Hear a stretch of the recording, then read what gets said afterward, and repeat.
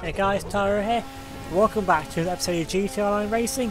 This time, hopefully, let's go back to normal. Let's have some more chill races after the events of the last video. So if you haven't seen that, definitely go and check that out, so you know why my blood pressure just peaked. Honestly, what was that start of this race? Okay, let's not have any more of that, shall we?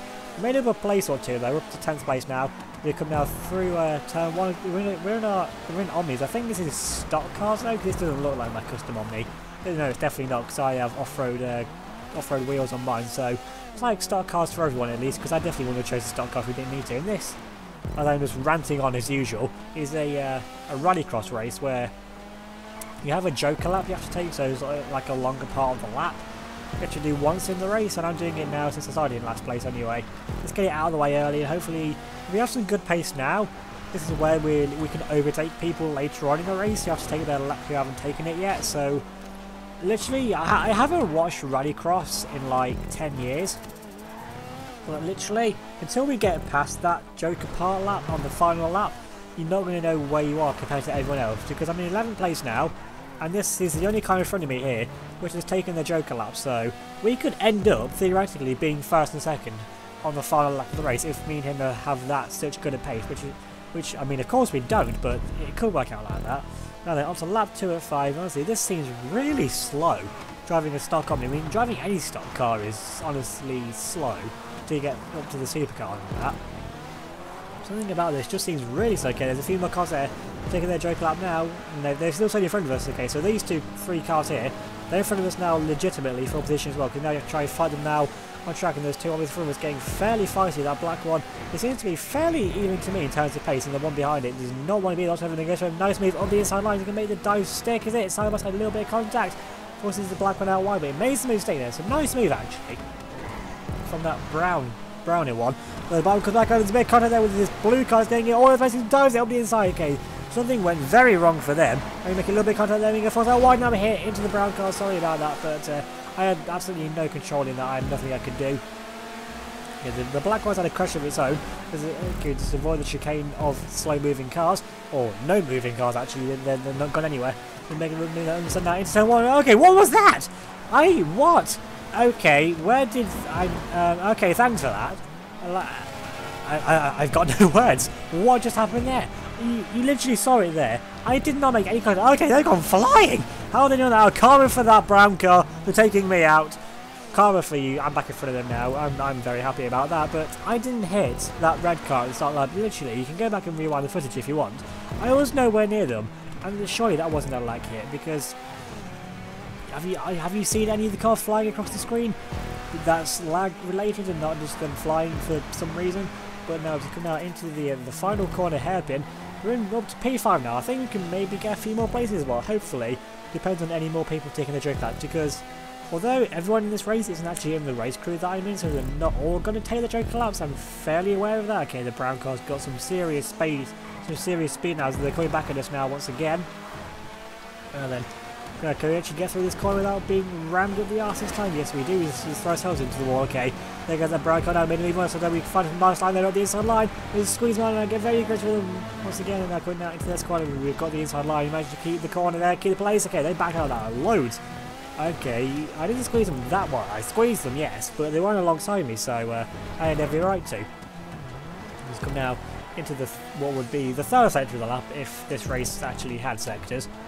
Then still in P5, unless anyone takes the joker lap now. I'm pretty sure P5 is going to be the max floor we can get into the hairpin. Thankfully we don't get rammed by the car behind us, or that car behind us. Once again, it's surprise that brown one. Now then, can we hold them off now for the final lap, avoiding all three of the AFK cars now? Up to lap 5 and 5, and now Drader Blaze and TS are having a massive fight for the lead, or at least the notifications are telling me that anyway. And honestly, how is anyone fighting Drader Blaze? He's like OP as hell. I don't know how anyone's fighting him, unless he's taking his joker lap now, and they haven't. Now actually into P4, so someone must have taken it. So like I said, you don't know where you are until you get past it, and now Drader takes first once again, which is honestly not surprisingly. What is surprising is how he actually wasn't in first place to start with. You know, they've got about half a lap left to go now to try and hold on to this P4. Honestly, I don't care where I finish in this race. I just want to beat that brown car behind me. And I've got a bit of a gap to them, So I can take it fairly chill now. We come now into the final corner hairpin with no dramas for any of the cars on the front, so we're not going to get a podium, but given the race that I've had, it's been fairly okay. And we're still beating that brown car though, which is all I'm bothered about now. Coming up now to the finish line, we're going to hold on to this P4. Honestly, beating though that brown car, that is all I'm actually bothered about. And I actually have a bit of a crash into an AFK car as well. But now then, on to the main race now of the video. And now we're back. Oh, you may recognise this. It's the Planes versus Supercars race where I drove the Osiris and accidentally blew up TS in the plane.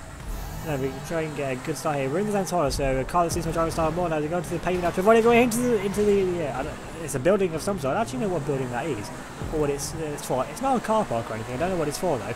We make up some places net though, because honestly that was more just avoiding the group of cars in front of me than wanting to go for that car boost back then. And then after the plane crash already, then says that post, of course we get caught up in that as well. How did they crash into that post? Honestly, I don't know. Did the wing get caught or something? It must have done. Either way though, we're up into P6 now though. We actually managed to gain places. Somehow that kid that thing's going to be on is getting very close, but thankfully didn't make contact with us because they pretty much did synchronise sliding with us there. And then going for these curves now. We're into P6. Okay, there's a plane right above us, literally. And now then, this will be where the planes have the advantage around the corners and that, because they can go full pelt around them. But they do have to go under the tunnel further on, so the planeway is undoubtedly faster. I mean, driving into poles like that is not going to help me whatsoever. Though we get them now into 7th place. And this is where the planes have to go under here as well. So if one of them crashes into the wall there, that's us back now into P6. So, like I said, the planeway is undoubtedly faster. It has so many more risks, and honestly, I can't fly planes. So that's why I go for the car. Honestly, I prefer cars anyway. Cars are way better, just in general, than pretty much everything else. Just absolutely in general, cars are just amazing. Into Tail 1, we're catching out to the back of this ETR1, which is some kind of Lexus concept car in real life, I'm pretty sure it is. Some sort of Toyota Lotus thing anyway. Either way, we catch up to the back of it. Not very often you see one of them, because it's not the fastest car in the world, but it's not the slowest either. They've got a good amount of, it's got the downforce effect on it, so the faster you go through corners, the more it will grip to an extent. I mean, looking inside, they close the door then to us, and that was very cheeky from them. That's allowing, they're causing a bit of kids. I mean, it's a Toyota, so it's not Yono truly, is it? In that Toyota causing training, they can move up the inside line because the Zentorno is just so much quicker than them. We get up now into P5, do we? Yes, we do. We'll get a plane above us, but I think that's actually, well, it was for P5 momentarily anyway.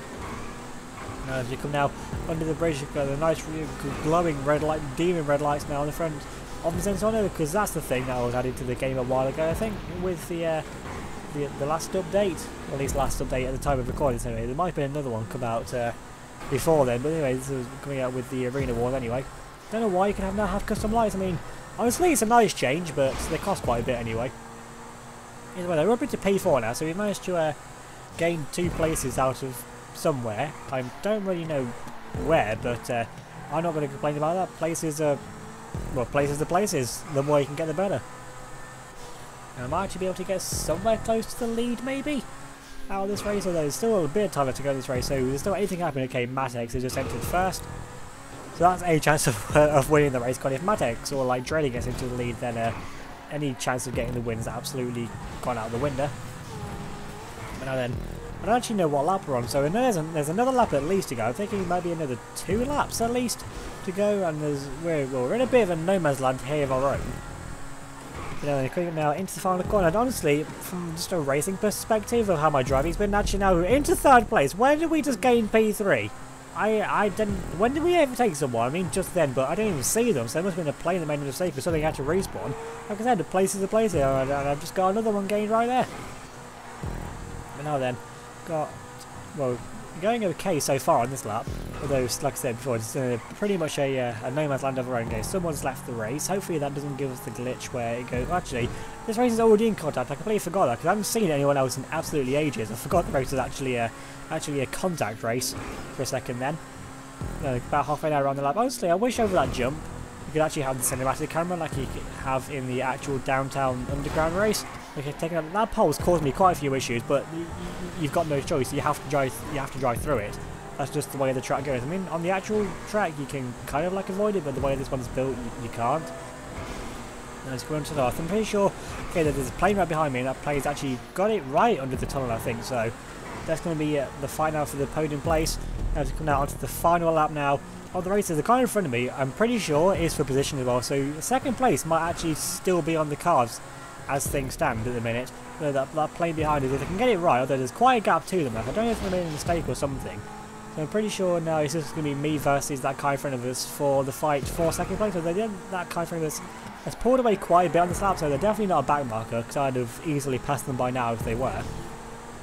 We have to go for any curbings that we can find, because with the Zentorno being one of the first cars, one of the OG cars in the game, curbings actually affect it the way that they should to make it go faster. There's absolutely no handling flags on this car, and the plane's getting a lot closer behind. I come now through the pole, we come now around final corner. Wasn't the fact to go the wrong way? Actually, here's into us there, almost takes us out. That's definitely a back marker.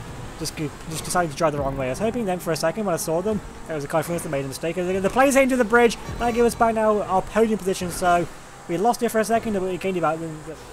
It was a good effort there from the plane, but they just couldn't make anything of it. Now coming now around the final corner, over the line, it's going to be a well-deserved P3 and definitely makes up for the events of the last video.